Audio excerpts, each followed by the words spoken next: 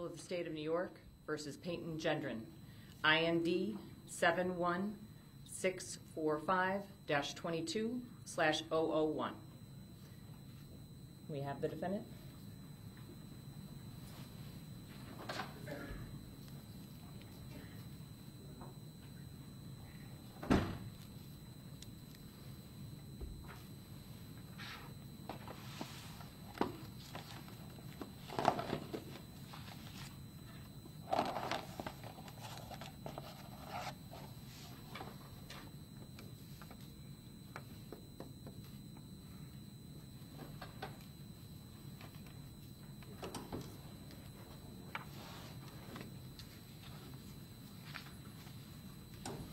The record will reflect that the defendant is present in the courtroom in custody, and we are here today for purposes of sentencing. Before we get started, I would like to note for the record that I have received numerous media requests regarding the coverage of this case. I have issued an order allowing for a pool camera to video and audio record this proceeding and live stream the proceeding. Our local CBS News affiliate, WIVB, has been designated as that pool camera. There will also be a designated pool still photographer here from the Buffalo News. Please be advised that no other individuals or entities have been approved or are permitted to record this proceeding in any way. And I would ask all spectators to silence their cell phones and refrain from using their cell phones during this proceeding. Both the Buffalo News and WIVB are prepared to share the images and footage that they have captured. No photos, video, or live stream footage may be taken of those sitting in the gallery. Additionally, not all of the victims that wish to speak here today wish to be on video, and I will identify those individuals to the media, and I would ask that no videos or still photos be taken of those individuals. I trust that you will honor the order of this court and the wishes of these victims. Additionally, Part 22 on the 4th floor will be available following this proceeding for the press to gather for any statements from the parties. Is counsel ready to proceed in this matter? Yes, Your Honor. All right. I would just ask that all counsel enter their appearance on the record, starting with the people. John Carletto for the people. Justin Caldwell for the people. Gary Hackbush for the people. No, Helmick for the people. Ryan Haggerty for the people. Thank you. Robert Cutting for Peyton Gendron. Dan Dubois on behalf of Mr. Gendron. Brian Parker on behalf of Mr. Gendron. Thank you. The people have indicated that they are ready to proceed. Is the defense ready to proceed? We are. Mr. Fairlow. Thank you, Your Honor. The people did receive a copy of the pre-sentence investigation report. Can you use the microphone, Mr. Yes. Fairlow? The people have received a copy of the pre-sentence investigation report. We find no errors or omissions. Today, we anticipate that the court will hear from the following people. On behalf of Erin Salter, Kimberly Salter. She had previously advised that she did not wish to be video recorded, although I have been informed by our victim advocate that she has changed her mind and she is okay with her statements being video recorded. On behalf of Celestine Cheney, Wayne Jones, on behalf of Roberta Drury, Leslie Van Giesen, on behalf of Andre McNeil, Deja Brown, and Vian Elliott, on behalf of Catherine Massey, Damone Mapps, Demetrius Massey, and Adrian Massey and Barbara Mapps, on behalf of Mangus Morrison and Pearl Young, Michelle Spite, on behalf of Ruth Whitfield, Simone Crowley and Sasha Crowley, on behalf of Geraldine Talley, Brian Talley, and Tamika Harper, on behalf of Jennifer Warrington, Stephanie Waters, on behalf of Zaire Goodman, Zenita Everhart, and Christopher Braden will speak on his own behalf. After the court hears from those individuals, Assistant District Attorney Justin Caldwell will address the court with comments on behalf of the District Attorney's Office. Thank you. So, Mr. Fairletto, given your comments concerning Ms. Salter, to your knowledge, are there any of the victims that will speak today that do not wish to be videotaped? No, Your Honor. All right. Thank you. And you would ask that they come forward before Mr. Caldwell speaks? Is that what you said? Yes, Your Honor. All right. So at this time, ladies and gentlemen, any victims that wish to come forward to speak to the court, you may come forward, and I would ask that you process up to the podium along this side of the courtroom, my right, your left, and that all of the victims remain on this side of the courtroom and not approach from the other side. So at this time, I would leave it to the DA's office.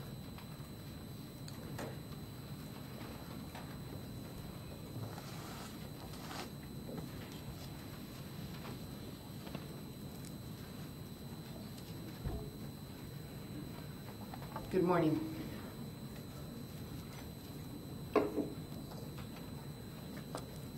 Good morning. My name is Kimberly Salter, and I stand here this morning on behalf and with my husband, Aaron Salter. My family and I are here this morning, and we wear red and black. Red for the blood that he shed for his family and for his community, and black because we are still grieving.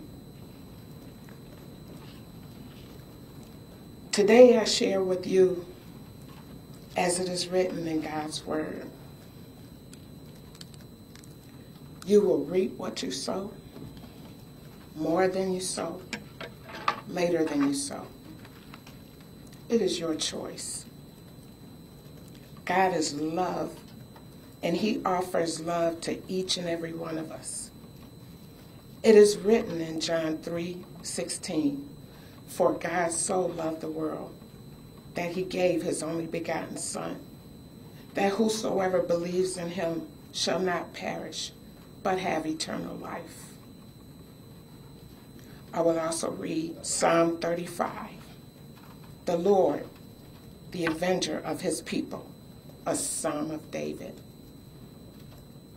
Plead my cause, O Lord, with those who strive with me. Fight against those who fight against me. Take hold of shield and buckler, and stand up for my help.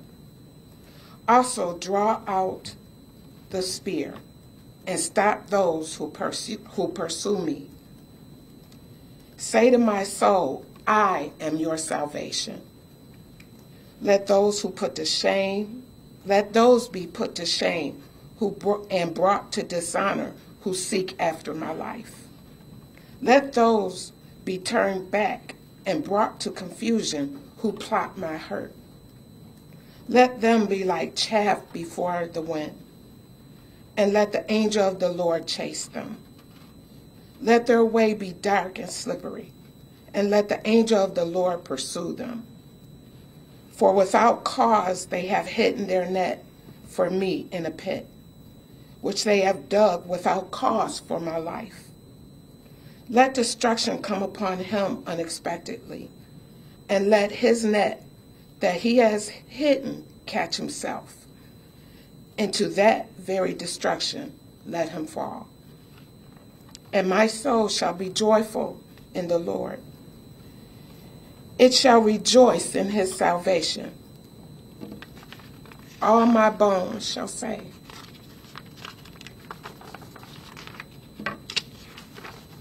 Lord, who is like you? Delivering the poor from him who is too strong for him. Yes, the poor and the needy from him who plunders them. Fierce witnesses rise up. They ask me things that I do not know.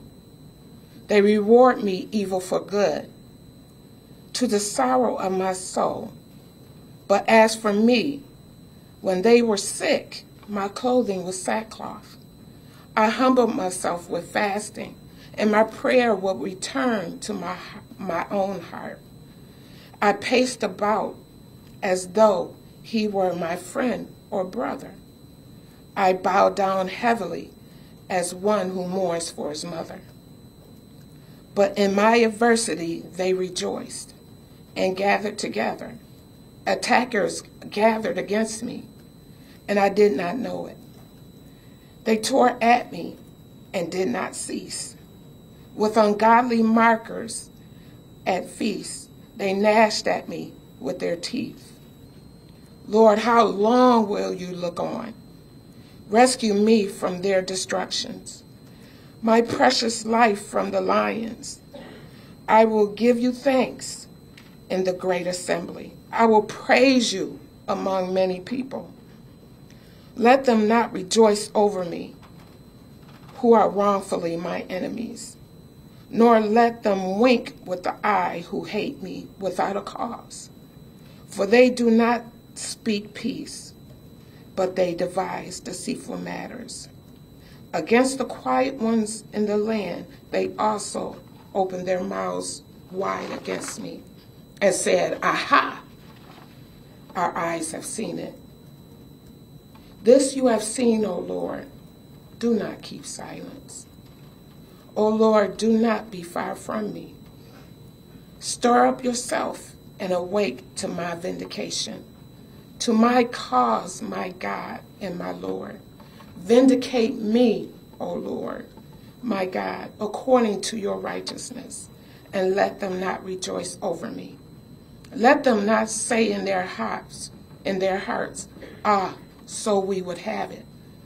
Let them not say we have swallowed them up.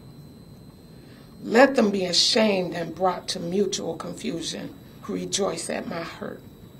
Let them be clothed with shame and dishonor who exalt themselves against me.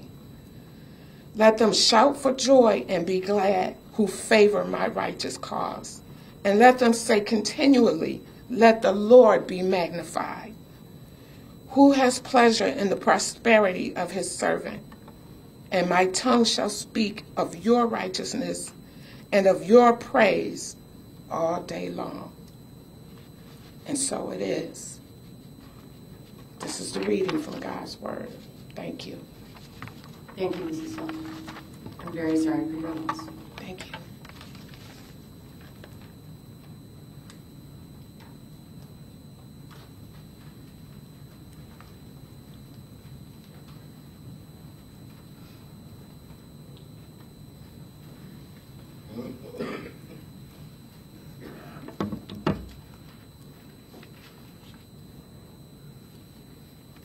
Good morning. Good morning. I'm here on the behalf of the grandchildren of Ruth Elizabeth Whitfield, Tiffany, Camila, Jasmine, Felicia, myself, Simone, Garnell III, and Sasha.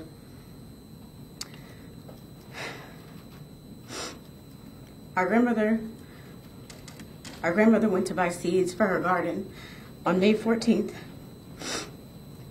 2022. She may not have been able to plant those seeds, but the seeds that she planted throughout her life are abundant. The same way she brought us together on Ridge Street is the same way she brought unity and solidarity to the masses. We fondly remember waking up from our sleepovers to the smell of Sunday dinner while getting ready for church. She was the driving force for our fishing trips and our camping adventures. Our grandmother had a strong and resilient spirit. She will not be present for our milestones, but we stand strong and determined and triumphant in ways that you could never fathom.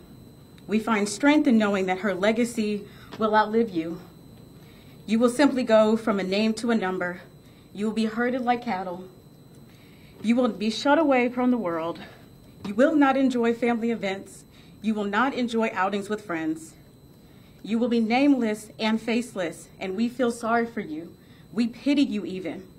Your life was meaningless before May 14th, 2022, and you woke up every day feeling small.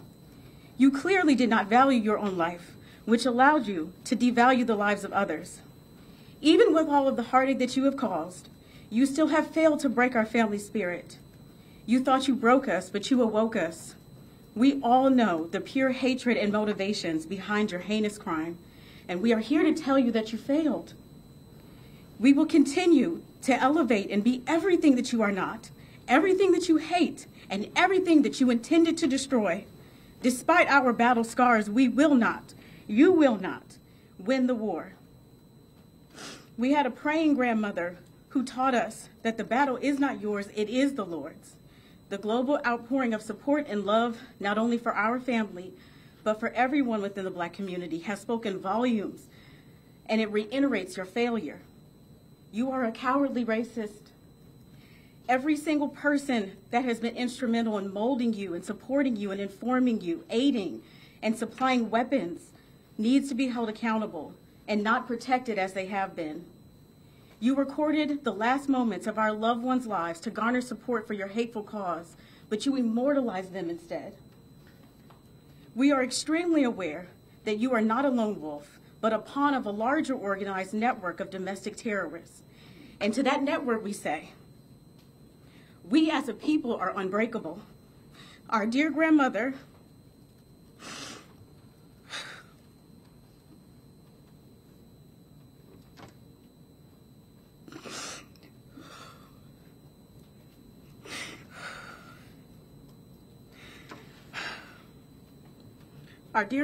Ruth Elizabeth Whitfield, she taught us the power of love.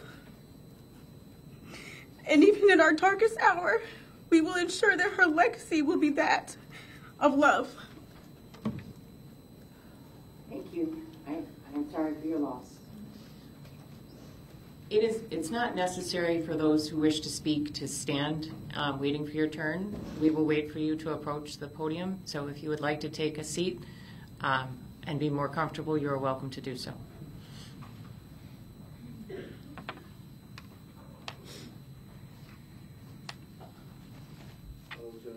Good morning. I'm Wayne Jones, only child of Celestine Cheney. I watched you kill my mom. I watched you on the internet. I watched you shoot her once, reload, and shoot her again.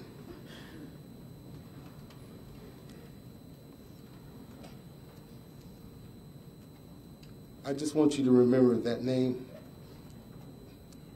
and what you did.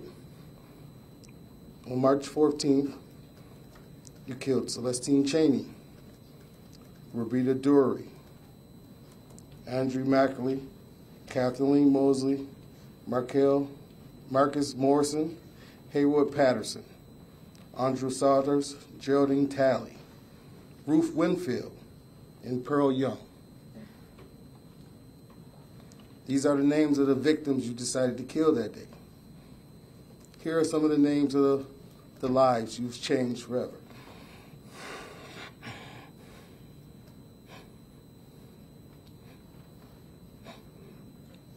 Wayne Jones Sr., Wayne Jones Jr., Kayla Jones, Sharon Reed, Shayna Jones, Donnell Jones, Nasir Jones. You took from us a loving mother, grandmother, sister, aunt, cousin, and friends. Behind your senseless act, we will never have another birthday, another get-together, another celebration, me and her shopping, another call on the phone like we often like to do. While I was writing this, tears fell from my eyes. Thinking about what a beautiful person you took.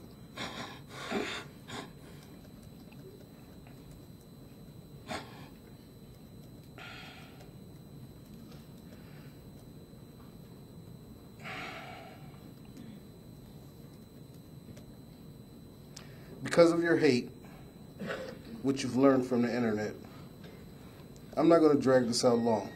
I just want to remember some of the things that I want you to remember some of the things that I've said to you.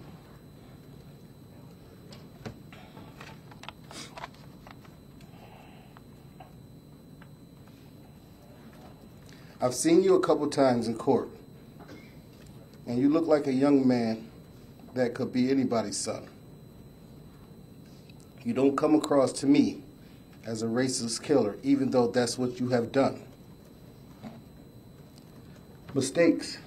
Some are big, and some are small. This one here is a real big one that you can't take back. You have to live with this one, bro, just as I have to live with this every day. I don't know what your relationship with your parents are, But I'm a parent, and I feel sorry for your parents. You will never get to hug them again, like I won't. You will never get to see your grandparents again. You will never see the outside world again. I don't wish the death penalty on you. I wish they keep you alive. So you have to suffer with the thought of what you did for the rest of your life.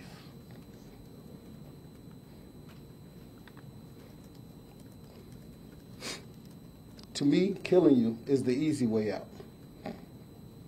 One day, I hope you find it in your heart to apologize to those 10 families who you've shattered their lives for some senseless, unnecessary business that you had going on with yourself.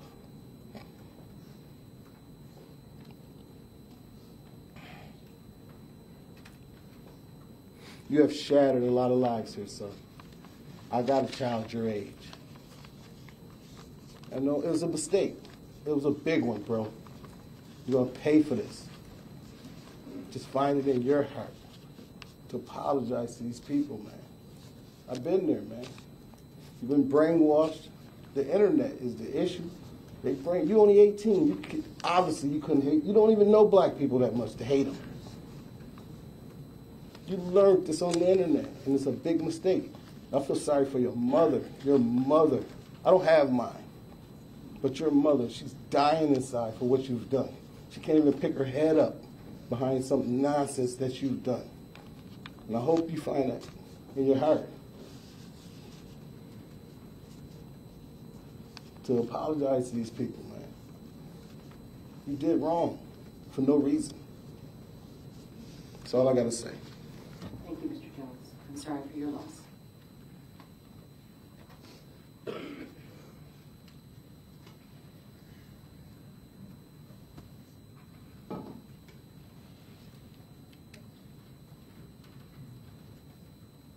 Good morning. Your Honor, my name is Leslie Van Giesen. I represent Roberta Drury's family. My daughter, Robbie Drury, was a young woman. She was not married. She had no children. She never will. Robbie was our youngest daughter. When people ask, how many children do you have? I don't know what to say. Will I ever be able to enjoy August 11th, her birthday? May 14th, how will my family ever have a nice thought on a beautiful spring day?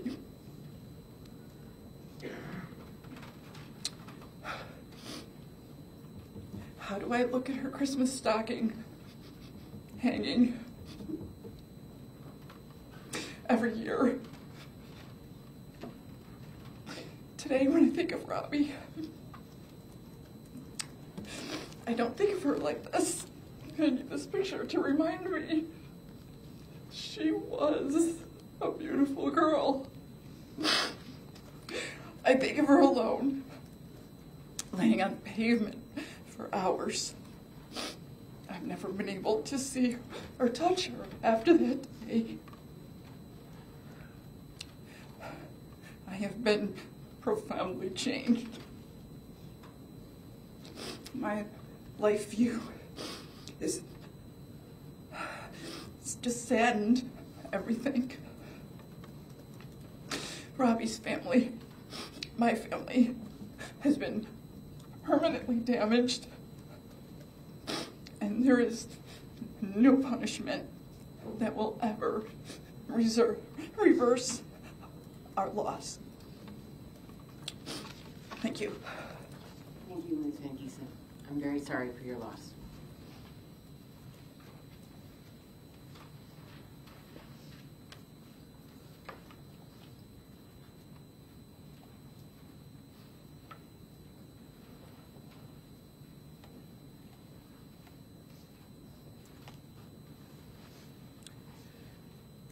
Good morning. My name is Tamika.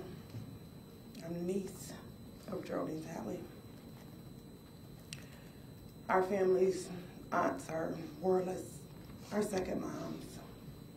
And that's what you took away from me. You took away my mom, best friend.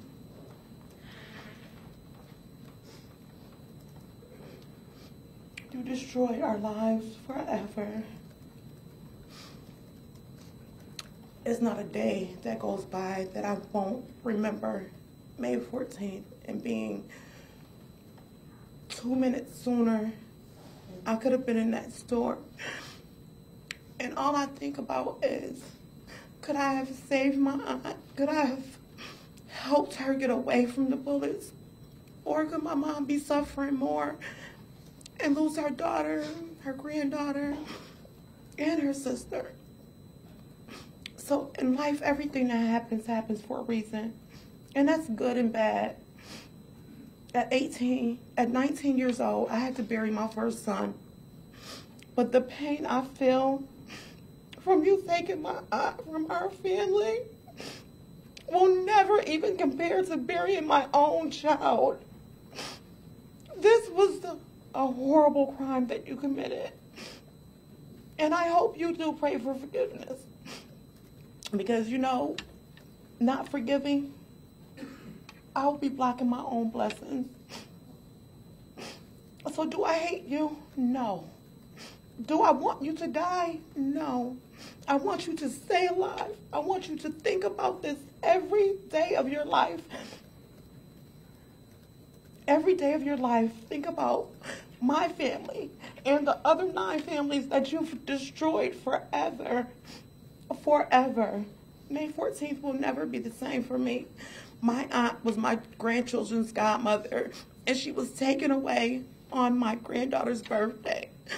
My granddaughter will never be able to celebrate her birthday on May 14th. It hurts so bad. It hurts so bad. But I'm going to pray for you, and I want everyone to just pray for all the families that we can get through this, because right now, almost a year later, I still feel like my life will never be the same, ever. It'll never be the same. Thank you. I'm sorry for your loss.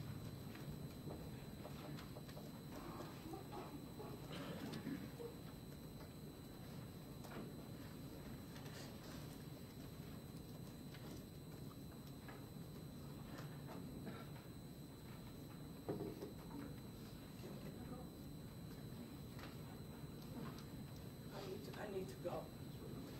I'm not going to be nice. My name is Barbara Massey. I'm Catherine Massey's sister. You killed my sister. Cat, I'm going to tell you about my sister, Cat. Cat weighed 110 pounds, 72 years old. Cat would do anything for anybody, anytime. Cat was intelligent. She was a teacher. She was my best friend. She was anything at any given time. Cat was a protector. If Cat saw you, she probably went in her pocket and gave you some money, even though you didn't need it. Cat was an aunt. She was a great aunt. She was a cousin. She was a friend. Cat said she was a committee of one. There's nothing Cat wouldn't do for people. I want personally to choke you and leave my fingerprints on your neck because it was unnecessary. You leave 200 miles to come to Buffalo. You don't even know any black people. 95.7, that's what they said for the census in your time. You don't know an Indian, a Mexican, nobody. Your little punk ass decided to come and kill my sister. I talk to Cat every single day. You don't make Cat happy kids. Cat didn't have any children, but she said she had 34,000. That was the number of kids in school. Cat had so many children, our mind went boom with her own money. There's nothing Cat would do for anybody. You know what made Cat happy? Us cutting grass that we don't even own. That made my sister happy. That's what I was doing when you killed Cat. I was doing her lawn. I was there 8 hours with my family, begging the cops, is my sister okay? You blew off her fucking back of her head, man. You okay? 110 pounds, 72 years old. I want to, Chuck, you better stick those places. You better say, cops, thank y'all for protecting me, because I will hurt you so bad. You have made me sick. You got my family crying. I miss my sister every day. I live 3 doors down from Cat. I talk to Cat 4 times a day. My brother Ward goes up there and sit in the park where Cat likes to be. My son called Cat triple black because she's so proud of her heritage. My nephew said Cat was a saint among sinners. My sister Catherine Ashley was a great person. Cat didn't hurt anybody. None of their family did. You gonna come to our city and decide you don't like black people. Man, you don't know a damn thing about black people. We're human. We like our kids to go to good schools. We love our kids. We never go in no neighborhoods and take people out. Don't do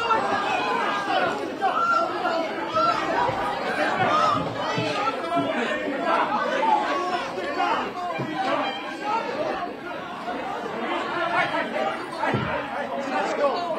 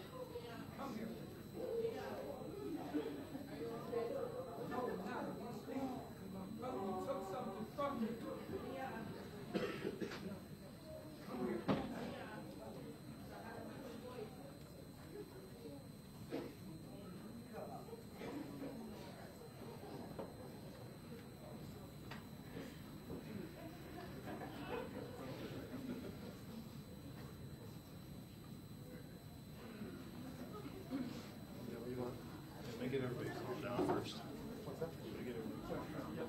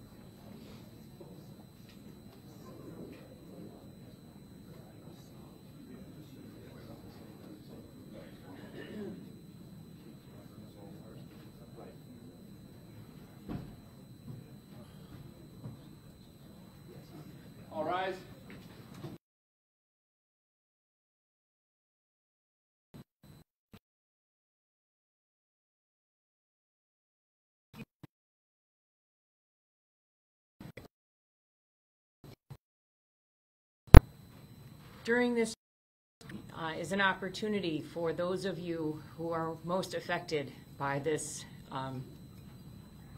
heinous act to address the court and address the defendant. But I am sure that you are all disturbed by the physicality that we've seen in the courtroom here today. And I understand that emotion, and I understand the anger, but we cannot have that in the courtroom. And I am prepared to give anyone that needs to speak an opportunity to speak. And I know that you need to address some of your comments to the defendant, but we must conduct ourselves appropriately because we are all better than that. And so we will continue with the proceeding at this time, and anyone that is feeling overwhelmed by their emotions, I would ask that you perhaps step out in the hallway and take a moment to gather yourself. Here to you to express yourself, and I will allow you to do that, but I need you to stay at the podium. We can bring the defendant in, please.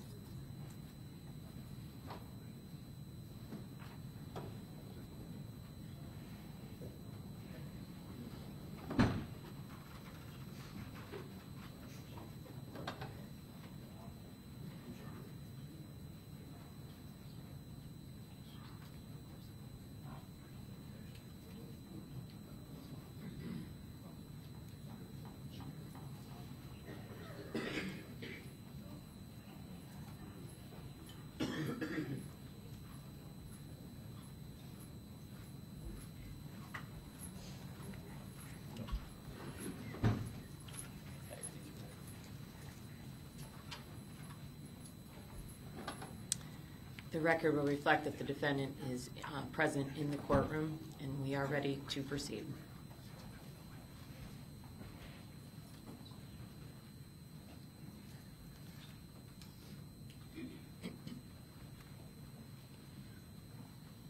Good morning. Good morning. My name is Zanetta Everhart, and I am here on behalf of my son, Zaire Goodman. On May 14, 2022, my son Zaire Goodman was at work doing what young people do. He was working at his part-time job, and then terror struck. A terrorist shot Zaire point blank in the neck, and the bullet fragments tore through his body and exited his back. He miraculously survived, but his life is now forever changed.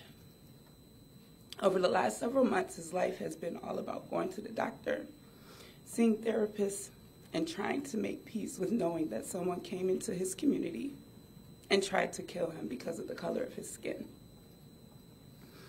And then questioning why his life was spared when 10 others did not survive. It is an understatement to say that he has survivor's guilt. He is dealing with the pain that I, as a mother, cannot heal. The ideology to which this terrorist carried out this attack by some is labeled as a sickness or a disease. It is not. Racism, hatred, and white supremacy are lifestyles that are chosen. On that day, Zaire chose to get up and go to work. And that terrorist chose to drive a few hundred miles to shoot and kill 10 people and seriously injure 3 others. As humans, we have the ability to decipher right from wrong and make choices accordingly. No matter what choice we make, we have to deal with the consequences of that choice, good, bad, or indifferent. On that day, this terrorist made the choice that the value of a black human meant nothing to him. The disregard he has for human life and the callousness to which he carried out this attack on my son and my community not only makes him a monster, but a coward. Only a weak human takes out their pain on others. The world says you have to forgive in order to move on. But I stand before you today to say that will never happen. Forgiveness to me puts this tragedy in the laps of the victims, and I nor my son will accept the responsibility of his terroristic act. This is his and his alone. It is he who will need to ask for forgiveness. As he lay in his cell late at night, when he can't sleep, I hope that he is thinking of the 10 lives that he stole from us. I want him to think about my son, who he shot, and the other survivors. I want him to think about the community he tried to destroy. And when the sun comes up, I want him to know that that is Zaire. That is my son Zaire, my son Goodman, showing you that what you did to him hurt, but he continues to shine. Whatever the sentence is that he receives, it will never be enough to pay for the damage that he has caused. I hope that he receives the fate that he deserves. Thank you. Thank you.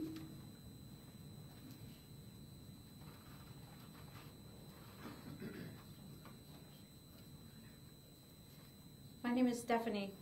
On May 14th at 11 a.m., I was on a Zoom with the group I've been in for years called Erase. Our slogan is Eracism. We seek through person-to-person communication to eradicate the disease of racism and white supremacy. A few hours after my Zoom ended, I called my sister to visit with her. She answered the phone. She said, "Steph, I'm in an ambulance. I've been shot in the head. If I die, please be there for my children. A lot of people have been killed. Please ask everyone that we know to pray." I begged her to stay on the phone, not knowing if I would ever speak to her again. She hung up and I headed to the airport. It wasn't until I was sitting in the airport, in the plane, that my nephew called and said, "Aunt Steph, it was a white supremacist. He filmed the entire thing on live stream." I groaned and roared and screamed so loudly that the plane was delayed in taking off. I roared in pain for my sister, my beautiful sister, pharmacist who was serving in the East Side. I never knew if I would see her again. I roared also in pain for my brothers and sisters who do not look like me or like the defendant. I roared in pain because he bought into the lies of this country that somehow, because of the amount of the chemical in our skin, we are superior. We were not even the first ones here in the U.S. Okay? Our black and brown brothers and sisters endured centuries, not years, centuries of oppression as they built our buildings and produced our crops by which the foundation of this country was built on. They continue to endure oppression. Even the Harvard lawyer is mistaken continually in the courtroom for the defendant and not the lawyer. They continue to endure microaggressions. They continue to have their families gunned down simply because of the color of their skin. You heard some of the family members today reading from the Bible, offering forgiveness, offering peace, showing the beauty of their hearts. Yes, you also saw the fury.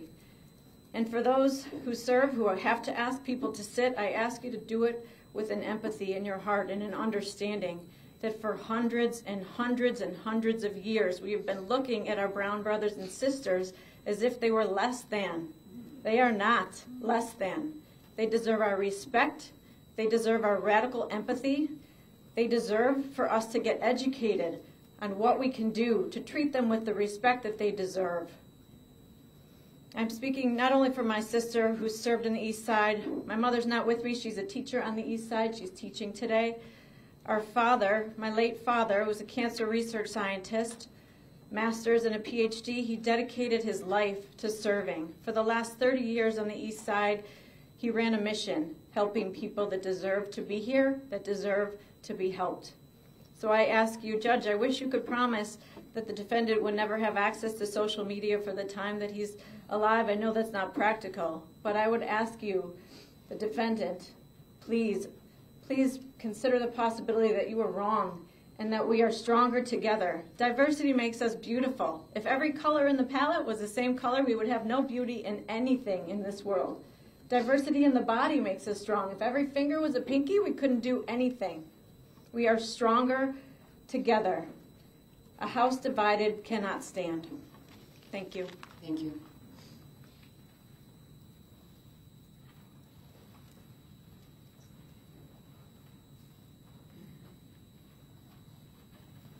Good morning. Good morning, Your Honor. Christopher Braden. It has been less than a year since you attacked me and 12 others that day, along with countless numbers of TOPS employees, customers, and residents of that area. I still remember May 14th, 2022, and everything about it still haunts me. Your actions have completely changed and impacted my life in every aspect. I cannot even begin to describe the feeling of terror I had on that Saturday afternoon when I was attacked by you.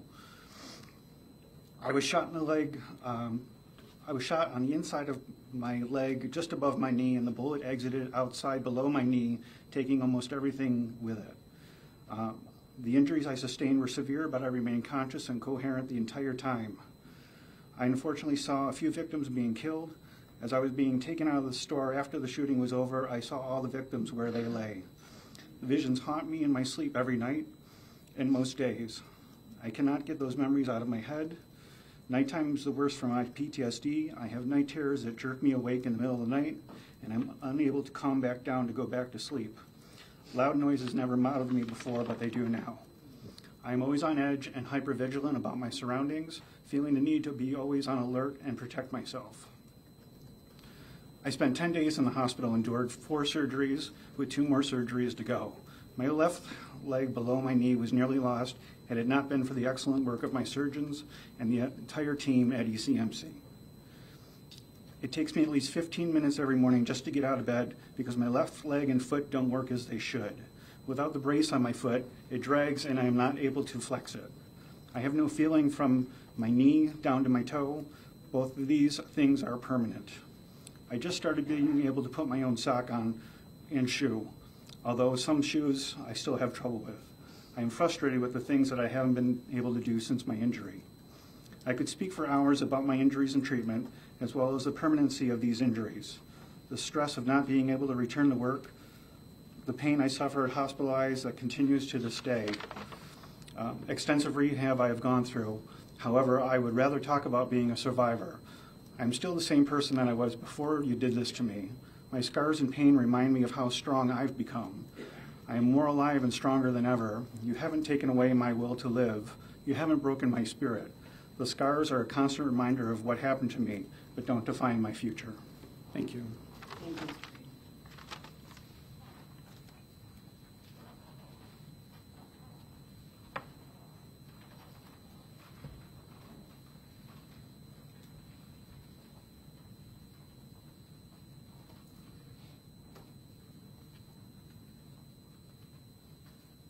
Good morning. Good morning, Your Honor. My name is Brian Talley. I'm here on behalf of Geraldine Talley and my nephew, Mark Talley. Peyton Gendron. Peyton Gendron. The reason I mention your name is because so many people have spoke about it, not to say anything, not to mention your name. But you need to be known. You need to be known worldwide. I've done a little history on you too, Peyton. I watched the video, and just can't believe what can you say, what can you possibly say after putting on a video of killing people. It was like a video game to you. What can you possibly say to anybody? Your words don't mean anything. After this, I'm leaving because I don't want to hear what you have to say. It doesn't make a difference. I'm going to give you a little history lesson. The Willie Lynch doctrine, the making of a slave, it said you take the biggest, the toughest, and the blackest nigger. You take him. You tie a horse to one arm. You tie a horse to the other arm. You tie a horse to one leg and tie a horse to the other leg. And then you rip him apart in front of every slave to let you know what it is. You did that to us. You came into the biggest part, the strongest part of the black community, and you ripped us apart. How can you possibly get any kind of... How can you possibly stand up here and say that you're sorry? That you're sorry. You're playing this whole thing. You planned it. You put it on a video like it was a video game and watched it. I watched my sister-in-law get shot by you. I watched it. I went in the Tops a couple times, and every time I go in there, only thing plays out in my mind is where you walked, where you shot, what you did.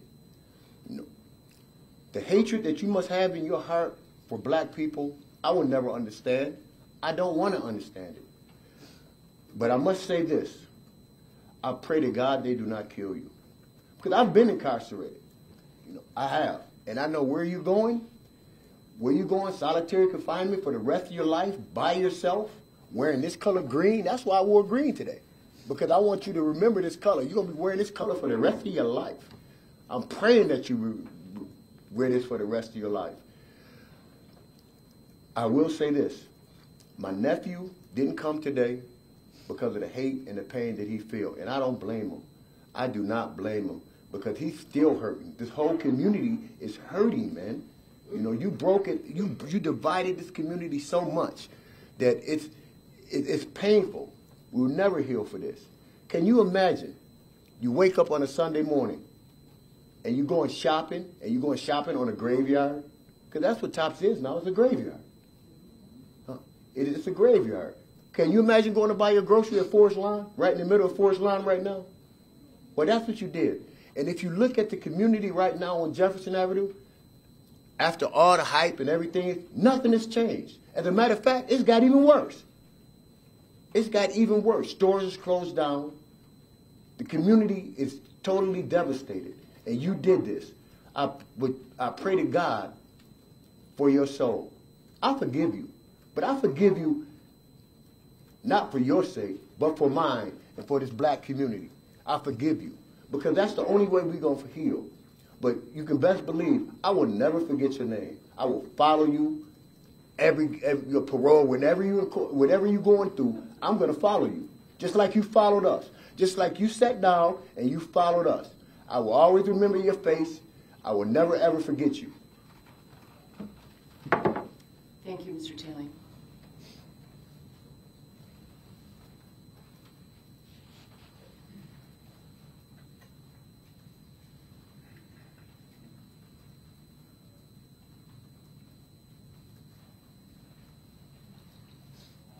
Good morning. Good morning, Your Honor.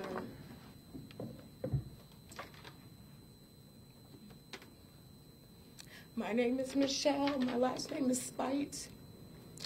I lost an aunt on May 14th and a cousin. What are the chances that two of your family members would be in the same place from two different sides of your family? This is the first time I really had to process this for myself, as I've been an advocate for my families that couldn't be as strong to speak for themselves.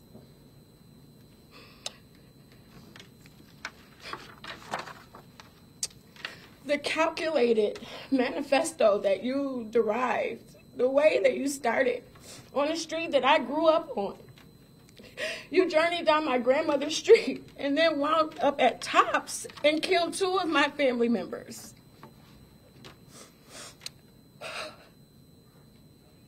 My cousin Pamela Young, Pearl Young was her mother. She was her only daughter.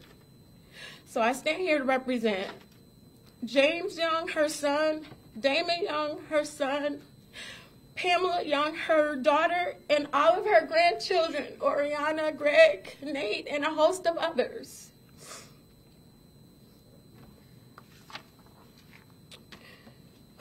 I'm going to read Pamela's statement. She could not be here today. It's entitled Residency. What will take up residency? Will it be May 14th, 2022? Or the court appearance, or every interview, or every time I've had to send my mother's death certificate to an insurance company with the cause of death being multiple gunshot wounds to the head. You didn't shoot her once, but you turned around and shot her 2 times. So much so that her viewing could not even be made by her family. I don't feign strength. Great strength. Some mornings I wake up with questions of why my mother. I still recall the day I viewed my mother's body for the final time at the funeral home. Her face held no familiar semblance, and I couldn't even get her wedding ring on her finger because so much of her was distorted. I am jealous of my friends and family because they can remember all the beauty of her smile, and I grapple with my final image. But then I think, what has the right to take up residency in my mind? I remember being an 8-year-old girl traveling with her to UB as she completed her college degree. The experience of watching her earn her degree and realizing that I could attain one. She was my inspiration. I remember my mother's advice on the day of my marriage, her presence at the births of all 3 of my children. There was also a time, nearly 15 years ago, when she lived with me for 6 months. She needed to recover from a major surgery in a home where she could maneuver around easily. My mother spent those months with me and my husband. We drank coffee together and talked for hours. I was so grateful to be able to care for her as she had done for me throughout my childhood. I vividly recall October 31st, 2019, the night my husband passed away unexpectedly. I arrived at her house full of tears. She brushed my hair as I lay on her lap as if I were a 5-year-old girl again. I have so many other memories that I've decided to write them in my journal. May 14th will always be a memory of a heinous and monstrous act of violence perpetuated by an angry man against my mother simply because of her race. An act of hatred and white supremacy. But I won't allow it to take up residency in my mind. Not when there is so much more about my mother that deserves residency there. So when my mind is invaded by May 14th, 2022, I will allow the tears to fall and the question of why to utter from my lips. But afterwards, I'll take out my journal to remember all the precious moments with my mother. 2 minutes and 3 seconds won't steal those memories. But Peyton, I hope you are haunted every day and every night. I hope nightmares invade your sleep and conviction be your constant companion. You came to Buffalo with hatred and anger in your heart. You terrorized a community, took the life of my best friend, but your anger and hatred is not greater than my love for my mother. Beautiful thoughts of her are in my mind as I write tonight. I'm reminded of one of my favorite scriptures, and it says, "Now, dear brothers and sisters, one final thing, fix your thoughts on what is true and honorable and right and pure and lovely and admirable. Think about things that are excellent and worthy of praise." Philippians 4:8. This will take up residency in my mind. Pamela Young Pritchett.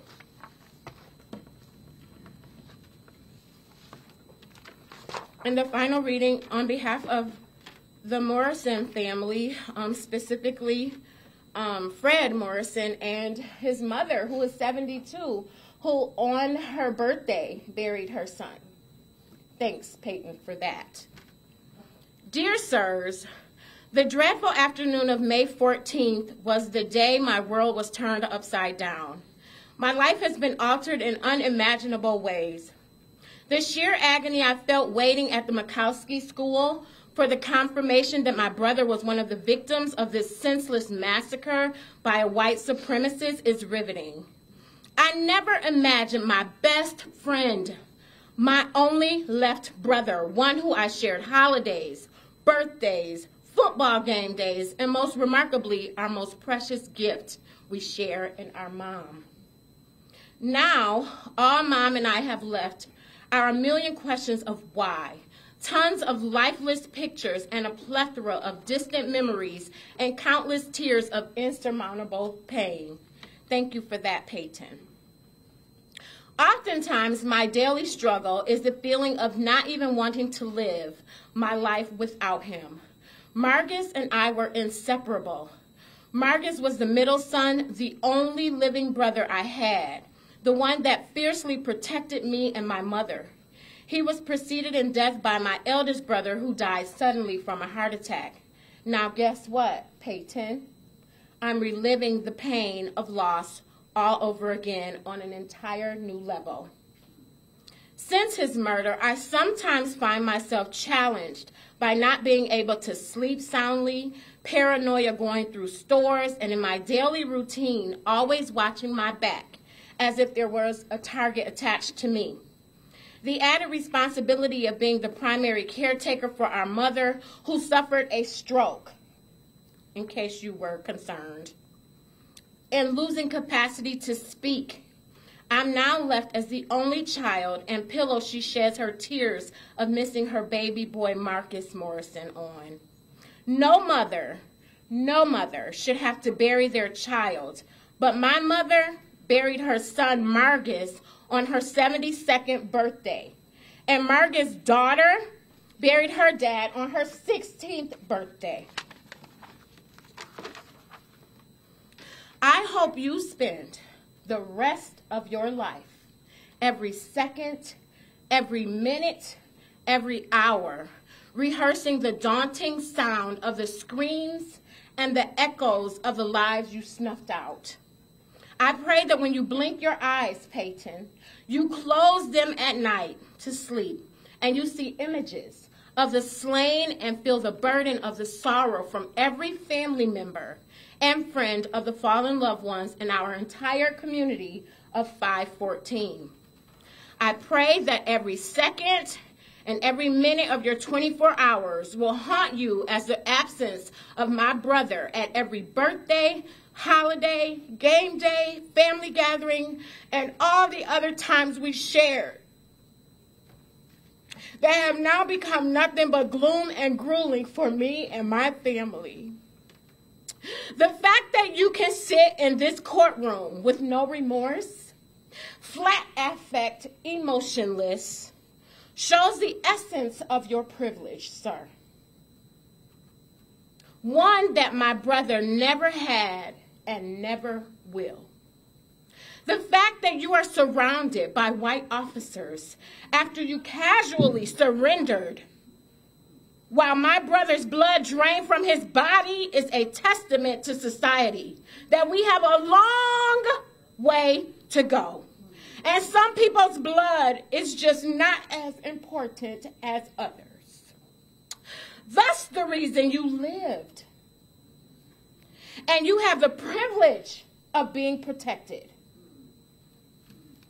Needless to say, there is one, and I must address you. There is one Peyton that sees all, and you will not escape the fury of the Almighty. One scripture is true in the Bible, and that is, vengeance is mine, saith the Lord, and he will repay. I pray he is merciful because I too need mercy. So I pray he is merciful to let you live so that you can be reminded of the innocent blood that my brother shed behind your calculated, sinister, demonic act that caused my beloved brother to be snatched from our family. If you don't know God, Peyton, I invite you to find him because you are going to need him. With deep sorrow, Fred Morrison, brother of Marcus Morrison. Thank you, Your Honor. Thank you.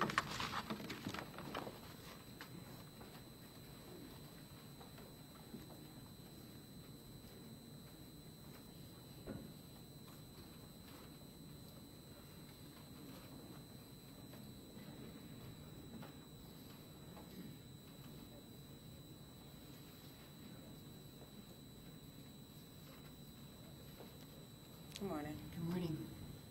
So I want to start off with saying my dad was Andre McNeil.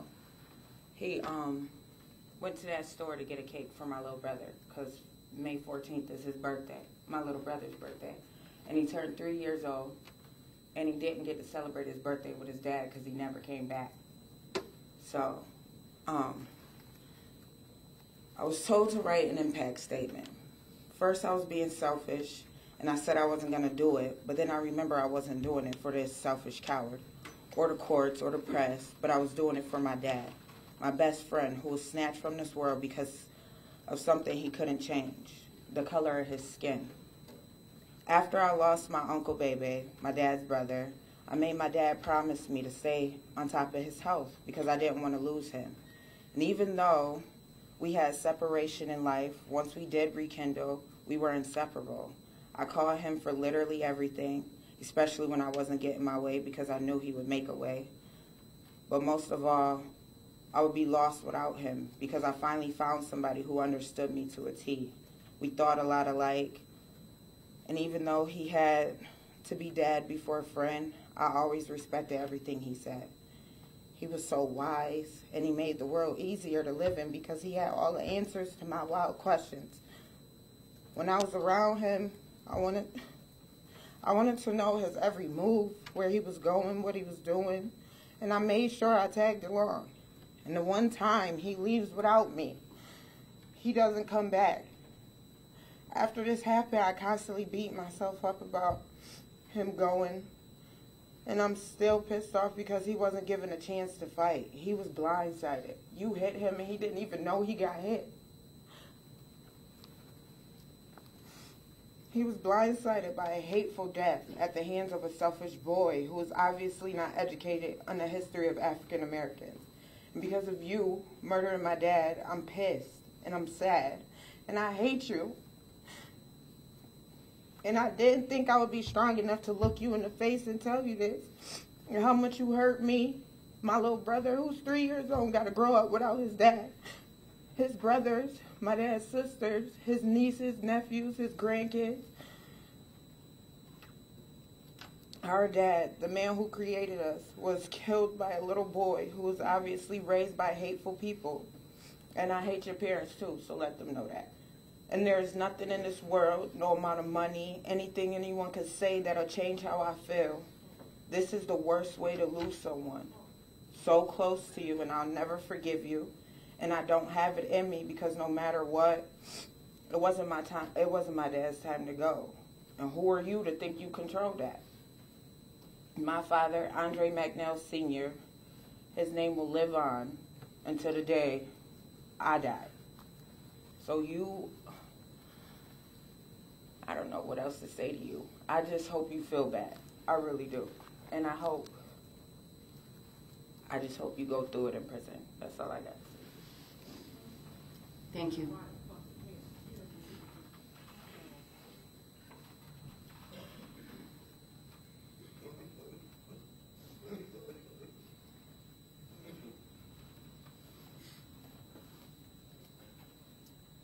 Good morning. Hello. I'm Zion Elliott. I am Andre McNeil's brother. Me and Andre are 11 months and 8 days apart. On the 28th, I'll turn 53. On March 8th, he'll turn 54. Peyton, you took this from me. You took the last of my line. My mother died 3 days before 9/11. My baby brother, died in 2017. My father died in 2017. I'm all that's left besides my baby sister. But what I grew up with, you took from me, which was my brothers. My last, the oldest, the only one I had, the only one I could go to. You know, I became homeless, and he came in and found me and got me, brought me to his house. And shortly thus, after that, you know, he planned a party for my nephew and asked me to be here. You know, because of my work and trying to better my life, I didn't make it. But any other thing and any other day that he's in Auburn is where he lived. We were born and raised in Buffalo. Yes, we are from Buffalo. Yes, this is our home. So you took a lot from me when you came into Buffalo and you drove past Auburn.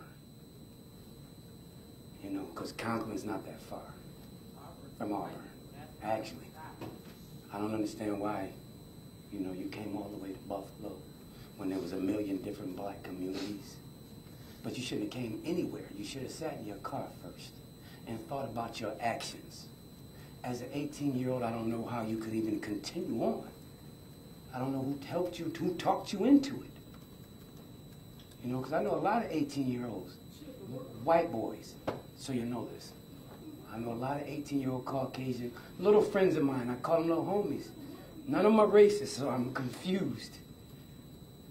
Especially the three that I know from Conklin, where you're from.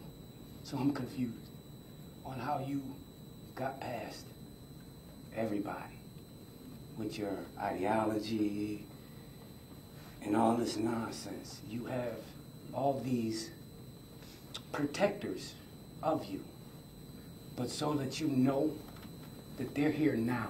Where you're going, I've been, and your own kind's gonna get you. Just so you know, I've been in that prison. Your own kind is going to get you. Everything that you think that you know about prison and whatever they told you is a lie. Trust me, I've been there. You can ask anybody here to look up my name and they'll find 3 different New York State ID numbers, which you're about to be. And your own kind's gonna get you. They're gonna befriend you. They're gonna do you real filthy. That's the sad part about it. But you took 53 years from me. You took the last of my life from me. All that I grew up with, all that I know is gone. All of it. He was all I had left. And you came in here in New Buffalo on May 14th and took that from me. I'll never understand why. I don't think anybody will. But you will get what you got coming. You will. That is a promise. As someone said, vengeance, God says vengeance is mine. He'll get you. He will get you for all of us. Do I hate you? No. Do I want to hurt you? Yes. And trust me and believe. These dudes can't stop me, really. I'm the littlest thing in here and very agile. But I don't want to hurt you. And I got 9 children, 10 children I got to go home to. Andre had 5. And they can't even see him anymore. And my nephew, my 3-year-old nephew, every day, he's calling for his father. And he can't? And he's not coming? You know how bad that hurts? You know, it's sad when I got to ignore my nephew's phone calls to tell him his daddy's not coming.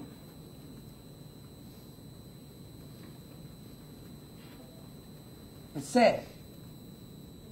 Because that's all he wants to know. And I don't have an answer. But you took a lot from me. You took a lot from my family.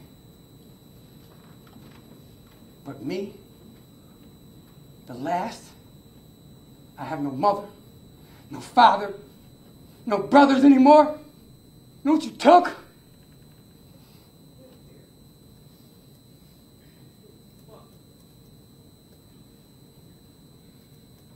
I don't understand it. Thank you.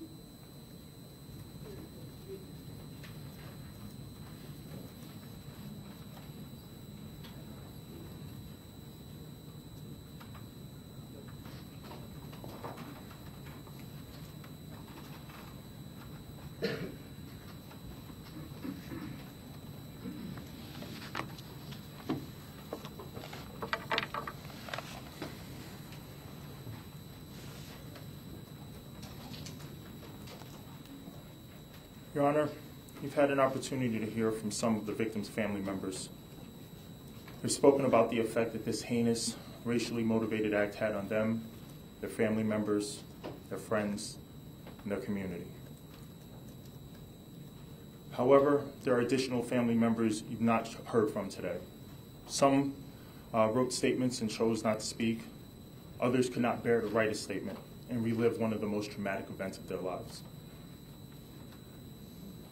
I would like to speak on behalf of all of those personally affected who chose not to submit a statement. And then I'd like to speak on behalf of the DA's office. Hayward Patterson's family members did not wish to speak today and did not submit a victim impact letter. Nonetheless, I can assure this court that their reluctance to speak or write a letter is because of how difficult this process is, which everybody has seen today. Everyone who was in TOPS on May 14th of 2022 or knew someone who was killed on that day has experienced trauma that is not easy to speak about. Their absence is not an indication that they don't care about the outcome or that they've simply moved on. In actuality, it's an indication that they're still recovering and learning to cope and cannot yet bring themselves to confront the defendant or even articulate all of their feelings in a letter. I'd like to focus on the people who were at Tops Supermarket on the day of the attack for a moment. While there are many people who escaped that horrible event alive and physically unharmed, they will be scarred emotionally for the rest of their lives. I visited the Tops Supermarket where this all occurred in the aftermath of the incident, and it certainly had an immediate effect on me, and I was only present for a limited amount of time. I can't imagine what the survivors of this incident were going through during the incident, as they remained hidden and quiet, hoping and praying that the defendant didn't find them and end their lives too. This time, Your Honor, I'll speak on behalf of the DA's office. On May 14th of 2022, this defendant displayed a callous disregard for human life. He drove over 200 miles out of his way with one mission, with one goal: to kill as many black people as possible. During that 3-hour drive, he could have turned around, but he wouldn't be deterred. He was steadfast to accomplish his goal of killing as many black people as possible and starting a race war. He fed into propaganda and lies that convinced him that somehow these innocent people who he had never heard of, who had never heard of him, who had never had a conversation with him, who had never even met him, were a threat to his very existence and identity as a white man. The defendant executed 10 people and wounded 3 others in slightly over 2 minutes. And the only time he expressed a scintilla of remorse or regret is when he apologized to Christopher Braden, a white man, for shooting him. Any statement of expression or remorse at this point, any tears, fall flat in the face of such violent actions. And I wholeheartedly believe that the only other regret that the defendant has is that he didn't kill more black people before he was apprehended by Buffalo police officers. In fact, the defendant was so sure of his beliefs, which were based on lies and propaganda, that he live-streamed his attack with the goal of inspiring others to commit similar attacks, with the goal of tearing this community down, with the goal of spreading hatred and fear. He failed. This community is pulled together. People of all races, sexual orientations, and religions working together to show love and unity for one another. On May 14th of 2022, 10 beautiful and innocent lives were violently taken from their family, friends, and community because the defendant subscribed to hateful ideology.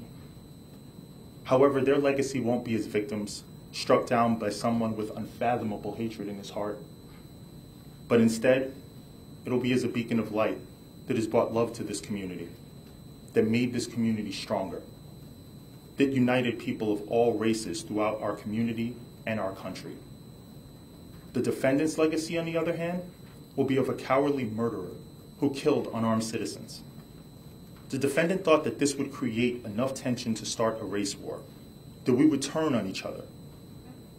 He thought that everyone has as much hate in their hearts as he does. But he was wrong. And again, he failed. This community showed that they are not as ugly as the defendant's hateful ideology, and instead of choosing violence, they chose love. They showed the world that the love of this community will always be stronger than white supremacist hatred. And hopefully, the defendant, will have to live with his failure for the rest of his life in a jail cell while this community continues to flourish. Your Honor, this sentencing is an opportunity to say no to racism, to say no to hate. Our chance to hold this defendant accountable and show others that think like the defendant that these acts have no place in our society, and that there will be dire consequences for anyone who tries to follow in his footsteps.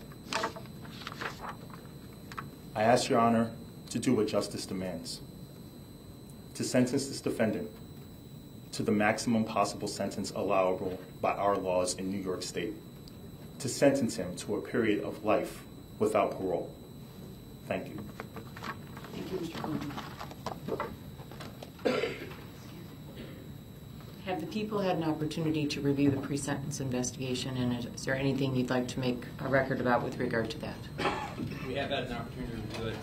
We have nothing to add, Your Honor. Thank you. Thank you. Anything further from the people? No, Your Honor. Thank you. Mr. Parker.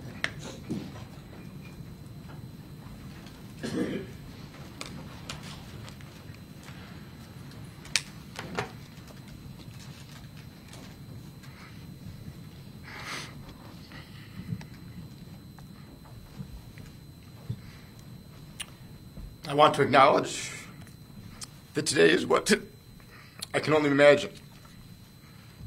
One of many solemn days in the lives of the survivors and the family members of those who died.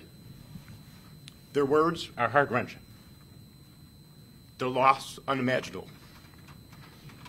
Only those who have lived it can truly understand their anguish. For the devastation that he caused, Peyton Gendron will be sentenced to spend the rest of his life in prison with no possibility of ever being released. Our client committed these terrible crimes. He is responsible for his actions, and he will be held accountable, and he will suffer the consequences for what he did.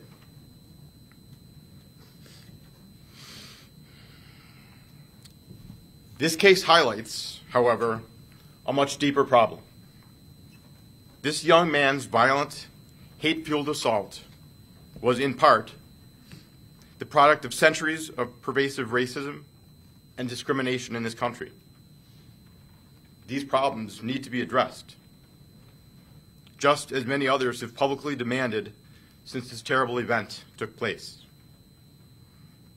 Unfortunately, neither this proceeding nor any criminal trial can expose or address the historical racism that set the stage for our client's horrible acts. We, as a community, need to have those conversations in our legislative bodies and in our living rooms to achieve meaningful change. We know that some of the families and their lawyers have asked for the information collected by law enforcement during their investigations of this crime. We support that request. We hope the resolution of this case brings the day for that information to be shared closer. The racist hate that motivated this crime was spread through online platforms, and the violence that was made possible was in part due to the easy access of assault weapons. Still, our client is responsible for this crime.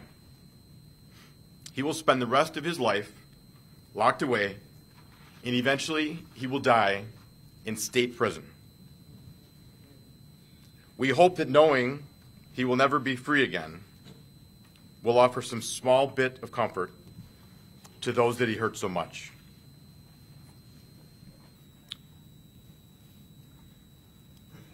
Some of those most affected by his crime have expressed a need to know whether our client is remorseful.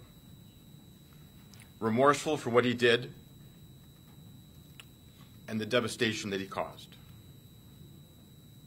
We are aware, however, that for others, any expression of remorse would be meaningless, and the very sight of him or the sound of his voice can be painful. At this time, he has a brief statement to make. His words are not in any way intended to inflict any further pain on those that have already suffered, and we hope that they do not do so. Thank you. Thank you, Mr. Kirk.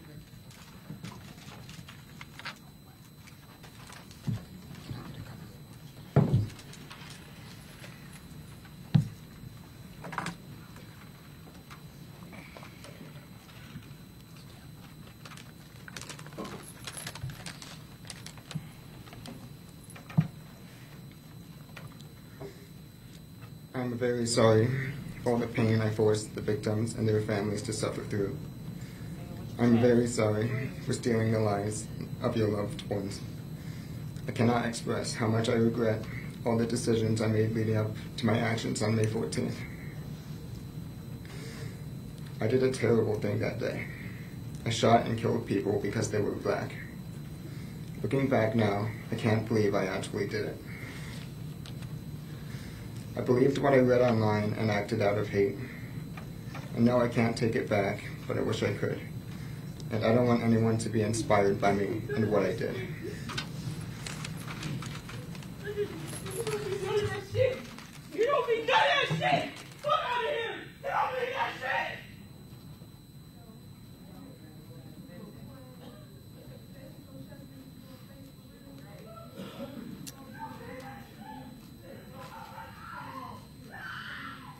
Has the defense had an opportunity to review the pre-sentence investigation, and is there any record you wish to make with regard to that? Judge, we have had a chance to review the pre-sentence report, and we have no comment on it at this point. Is there any further comment the defense wishes to make? No, we are ready for sentencing.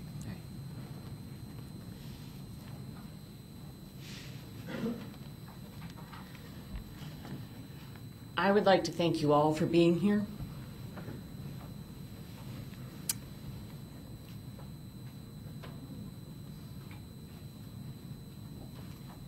And to thank those of you who have shared your thoughts and feelings with the courts, either in writing or in open court here today. It is very meaningful to me, and I believe that it is important for the defendant and the world to hear what you have to say. I am very sorry for your losses and the pain that you feel. I would like to recognize the heroic officers of the Buffalo Police Department who, without hesitation, ran towards the danger of an active shooter call, swiftly and professionally stopping and containing the defendant and putting an end to his evil rampage. Thank you. I have spent a lot of time thinking about this case, our community, our nation, how we got here, and where we go from here. It all comes down to character and having the strength to stand up for what is right. Our character is not defined by the good and easy times. It is defined by the hard and challenging times. And often, our character is revealed not necessarily by what we say, but by what we do. I am both immensely proud of and grateful for the way Buffalo has rejected the evil and hate that was inflicted on our community. The character of good people throughout this city, county, state, nation, and even internationally has shown through as they have stood with the victims of this heinous and cruel act. This indictment speaks to the 13 victims and their families that lost the most. but they are not the only victims.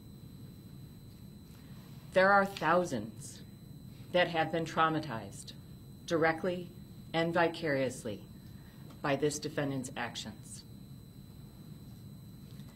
We have seen the community turn out in support and are seeing signs of much needed change in East Buffalo. It is a testament to the power of love and compassion to overcome evil and hate by turning pain into purpose. But it is just the beginning. We have a long way to go. This hateful act and other similar hateful acts across the country, motivated by white supremacy and replacement theory, are a reckoning for us as a nation. The ugly truth is that our nation was founded and built in part on white supremacy, starting with the treatment of Native Americans by the first European settlers, to the cruel, inhumane, economic engine, nation-building practice of slavery, to indentured servitude, to Jim Crow laws, to government policies creating segregated public housing with communities of color often placed in environmentally hazardous locations, to the manner in which expressways were built, dividing urban neighborhoods to create easy access to government-subsidized developments in the suburbs, with restricted covenants prohibiting the sale of suburban homes to African Americans,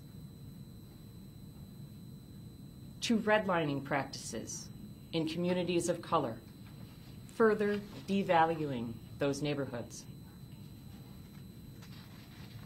to the GI Bill, a well-deserved financial boon to our servicemen, unless, of course, you were a serviceman of color, to the war on drugs and mass incarceration, disproportionately of men of color, to the school-to-prison pipeline, to inequities in education, employment opportunities, and compensation, to the existence of food deserts and inadequacies in healthcare. Our history is replete with both individual and systemic discriminatory practices, many of them still firmly in place today. In fact, it is these very policies and practices that contributed to and made this atrocity possible.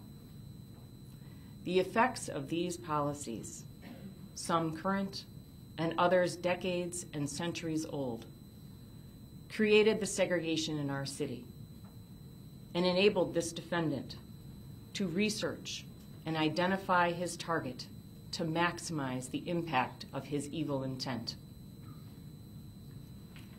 All of these policies and systems, either sponsored or tolerated by the government and implemented by individuals, were designed to destroy the very fabric of family life, opportunities for success, the creation of generational wealth, and even the mere existence of hope in communities of color.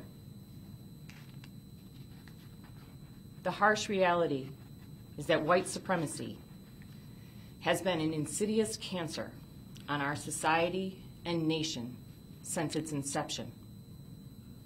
And it undermines the notions of a meritocracy and the land of opportunity that we hold so dear. However, white supremacy is not inevitable or unstoppable. It has been carefully cultivated and nurtured by individuals and the government for centuries. This is the history that we have all inherited. It has been passed down from generation to generation. We must acknowledge that history. See that history for what it is. Recognize it. And learn from it, or we are doomed to repeat it. Let ours be the generation to put a stop to it. We can do better. We must do better. Our own humanity requires it. As an individual, we must call out injustice in our daily lives when we see it. We must reject racism in all of its forms. We must be conscious of the power of our words and actions and the impact they have on those around us, both intended and unintended.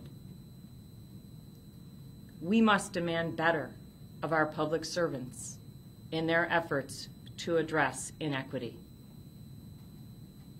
And we must embrace government policies aimed at creating and fostering diversity, equity, and inclusion. We must make the outpouring of support, love, and compassion that followed this heinous act an everyday practice. We are stronger together. These are hard and challenging times. Our characters are being tested. The future of our nation is at stake. Are we up to the challenge? I believe that we are. In the words of Poet Laureate Amanda Gorman, there is always light, if only we are brave enough to see it. If only we are brave enough to be it. Mr. Gendron, please stand.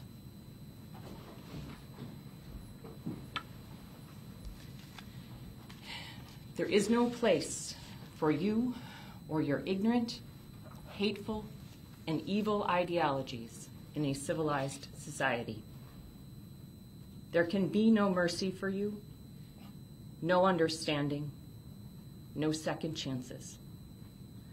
The damage you have caused is too great, and the people you have hurt are too valuable to this community. You will never see the light of day as a free man ever again. It is the judgment of this court for your conviction under the first count of the indictment, a domestic act of terrorism motivated by hate in the first degree, an A1 felony, that you be sentenced to life imprisonment without parole. Under the second count of the indictment, murder in the first degree, for the murder of Roberta Drury, a vibrant 32-year-old young woman, a daughter, a dedicated sister and friend, I am imposing a sentence of life imprisonment without parole. Under the third count of the indictment, murder in the first degree, for the murder of 67-year-old Hayward Patterson, a son, father, and friend, known as a faithful, hardworking, generous, well-dressed man, I am imposing a sentence of life imprisonment without parole.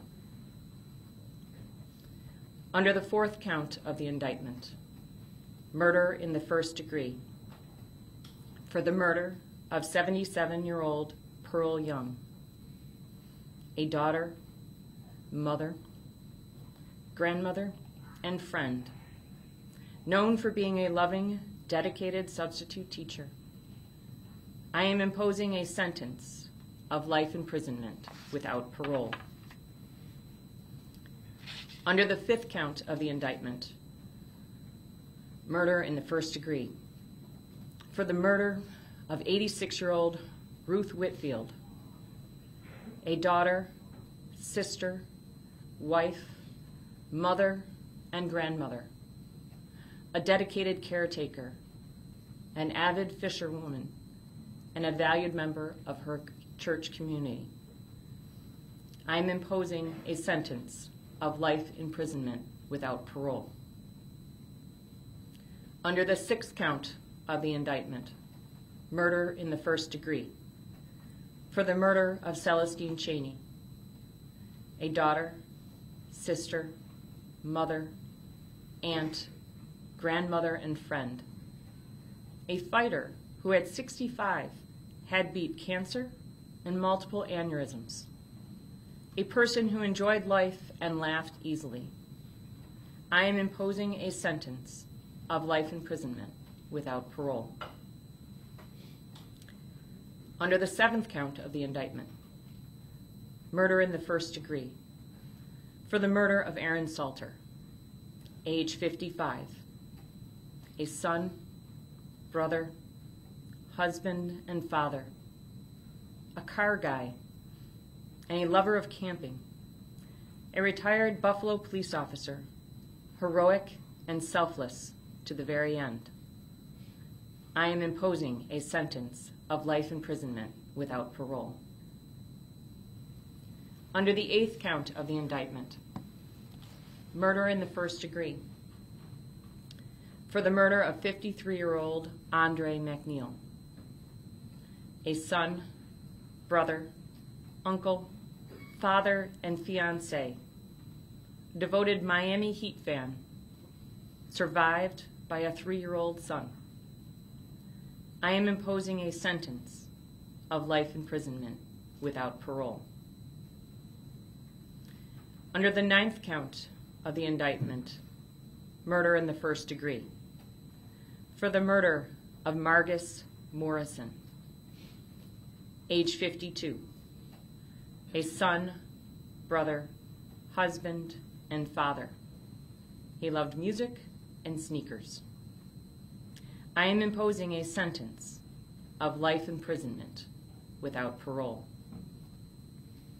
Under the 10th count of the indictment, murder in the first degree, for the murder of 72-year-old Catherine Massey, Cat, a daughter, sister, aunt, and friend, an activist known for her sincerity, thoughtfulness, and honesty. I am imposing a sentence of life imprisonment without parole.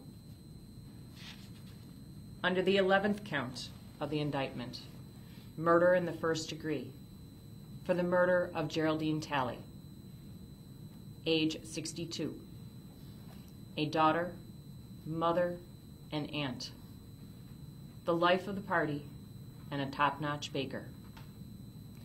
I am imposing a sentence of life imprisonment without parole.